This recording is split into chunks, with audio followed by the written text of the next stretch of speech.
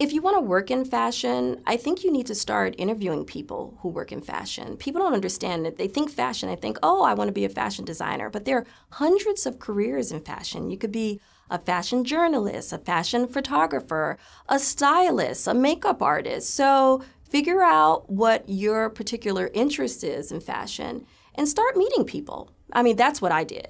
I figured out that I wanted to be a curator, and I just called up almost every curator in New York. Would you have coffee with me? Can I do an informational interview with you? And because what you'll find is that once you do the job, it may not turn out to be the best fit for you. So try it out, and try it out early. If you want to be a fashion designer, then sew, and sew, and sew, and sew. And for any artist who really wants to work in fashion or really any field in art and design, I think it's important for you to figure out what your personal aesthetic is, what your unique voice is in the art that you're creating. That's the best advice that I could give to any creative.